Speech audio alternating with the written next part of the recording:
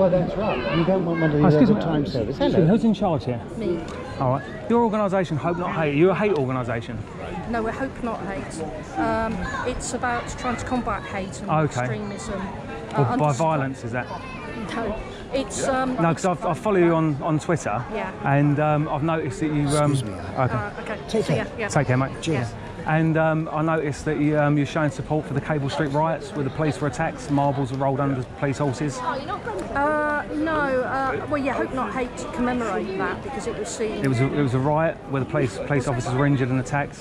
Oh, that's a good point. But no, we certainly wouldn't support anything like that today. I think it's just a historic event where fascists were denied access because they were trying to attack Jews. I thought they was going there for a rally. I understood that Oswald Mosley had organised a rally in East London. But it was surely in a Jewish area. And the Jewish. Oh, is that a shot? Oh, no, it's nothing. No, but as I understand it, it's an area of London. It's not a Jewish area. They can't really claim areas to be their own. Well, at the time, there was a lot of Jews. You mean there's a lot of Jews were living there? Is what you mean, rather than it being a Jewish area? Yes, they deliberately targeted an area where there would be lots of Jews. I was under the impression that Oswald Mosley was holding rallies all over the country. And surely, if they were actually attacking people, it would have been better. And obviously not for the people being attacked, but to have filmed it. And things like because also as well I've noticed that you also tell a lot of lies. Really? I think the main basis of Hope Not Hate is to smear people and then ban them from social media and things like that to stop them from explaining the lies that aren't true. It's purely about challenging hate, and that's all that I'm interested in. I know that people like Matthew Collins and that do tell a lot of lies. I don't know Matthew Collins. I'm Nick Lowell's in the local group. I know Nick. I've met him anyway. But purely interested in challenging hate and uniting communities. And if you look at the charitable work that's been done in uniting communities and to looking at schools to understanding extremism, then it's again going into schools as well. I'd had serious concerns about people like Matthew Collins going into schools. It's the charitable wing, so you have to meet a lot of criteria in order to get access, well, to charitable status, but also to be getting access into schools. So it's a very carefully planned. Well, a lot of dodgy, even back when I was at school, there was a lot of dodgy people getting access into schools to spread smears. Yeah, we need to get to your card. But I do need to get to my car soon. Yeah. I can move it. And No, we need to have a quick chat anyway about things. But, because some of the things you've propagated, like Kevin Wilshaw, a guy who's ex-National Front, I think he was ex-BNP as well, and Hope Not Hate have claimed that they helped him leave what you call the far right. But I used to be a member of the British National Party and I left and I didn't have any problems leaving. If ever I bump into anyone in the streets, they always say hello and are courteous, although we're no longer in the same party. And I didn't need the help of Hope Not Hate to leave. And as the BNP has obviously had over 14,000 members at one stage, it's got a fraction of that now. And as far as I'm aware, nobody I knew anyway who left, some people are still in, nobody actually needed any help to leave. So it seems strange that this sort of image is getting put across, that it's like the mafia or something. Once you're in, you can't get out and you actually need help. I believe what they may be referring to is that, that Kevin Wilshaw had actually committed a crime and Hope Not Hate, in order for him telling lies about people, Hope Not Hate helped him get a lighter. You're talking about one individual circumstance. No, I believe he got harassed by, he probably includes me as one of the harassers, but I didn't really harass him, all I've done is challenge what he'd said. He got challenged because he worked with Hope Not Hate, not for leaving. He actually himself walked away. I didn't know him back in the 70s. He was a very active member of the National Front back in the 70s, and he walked away without any trouble, without being harassed, and he felt happy to come back about 5 or 6 years ago, and he engaged with lots of different people in lots of different political organisations on what you call the far right, and he could have quite easily just walked away, and he wouldn't, like many other people including himself have done before, and he wouldn't have had any trouble other than the fact he's worked with Hope Not Hate and he's helping to spread lies about people. Obviously people are going to get annoyed when people are lying about you.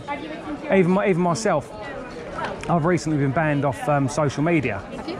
by Hope Not Hate, believe it or not. It does, I know you're smiling, and Well, I mean, it does seem ridiculous. It seems ridiculous to me as well. That, but this morning I reported someone for Holocaust denial. I will report people if Holocaust people actually still denying the Holocaust. And also, there's I know a lot of people that supremacists. I know a lot of people that revise. I know a lot of revisionists. I've never met a Holocaust denier. Yeah. Well, they're saying that nothing happened whatsoever. Yeah. Oh, that's interesting. And because it was in relation to what somebody had written. Because I know lots of people that disagree with the official figures, which in a free society you should be free to do. Again, if people want to deny that it happened at all, they should be free to do so. That seems ridiculous because we all know that something happened there. It's the extent of it that's debatable. If we deny it happens, we can't learn from it of what humanity is capable of and what horror. And you know, with the growth of hate at the moment, I think it's important that we do learn. But again, Hope Not Hate are actually spreading a lot of this hate. Like I said, I got banned by Hope Not Hate from social media. And like I said, it does sound ridiculous, but let me finish, because what actually happened was... 10 minutes of parking now. I'll walk up with you. I've seen videos of the Parliamentary Home Affairs Select Committee. They handed over a list from, Hope Not Hate handed over a list to Facebook, Twitter and Google of people they want banning, and the Home Affairs Select Committee had a go at senior executives. You'd have to take this up with National Hope Not Hate. Clearly, I'm a local Loughborough. I don't know anything. Okay, well, you say you don't know anything, but you're handing out stuff like this. Well, we're handing out stuff that we know, like that's... We know what we feel about no Brexit. If you're talking about individual actually, the only bit on there is it's saying it's printed by Hope Not Hate. Yes, it is Hope Not Hate's. Yes. So you've got a T-shirt and you've got a T-shirt. It's not. I've not got a Hope Not Hate T-shirt. Yeah, I've got a Hope Not Hate. I support Hope Not Hate. I know nothing about Hope Not Hate personally. Again, your T-shirt says "Stop Brexit." This is supposed to be about against a hard Brexit. Yeah, that's what. Yeah, that's my personal. The EU won't give us a clean Brexit. The EU want a hard Brexit, don't they? I don't think they want any Brexit. Exactly. They want to punish us. The majority of the people in the country no longer want it. If this was a relationship, this isn't to do with, if this was a marital this is to do couple, with if this, but you know, clearly they're not going to say, oh yeah, go away, don't pay us any money and have all the break all your treaties and we don't want all the joys. We just want a reasonable trade agreement. Imagine if a friend of yours, I'll walk up with you. Imagine if a friend of yours, excuse me. Well, I'd just like to say quickly that Matthew Collins has lied about me personally. He said that I dumped a tyre in. Who's Matthew Collins? He's one of your leaders. He's a hate monger. I don't understand why you're taking something out on individuals personally. I'm not taking it out on individuals. I've been very polite. You're part of this organisation. I don't get an opportunity to speak to Matthew Collins because he always hides places, same as Nick Knowles. Okay. You're not an approachable organisation. So the only people I can speak to is the people I bump into on the streets. My name's Tony Martin. Tony Martin. So you can then, in your communications with your head office or whatever. And I know that it was your organisation that's banned me from social media, and it's your organisation spreading lies about myself, the National Front, and various other individuals. Yeah, it's nice to meet you. Nice to meet you as well.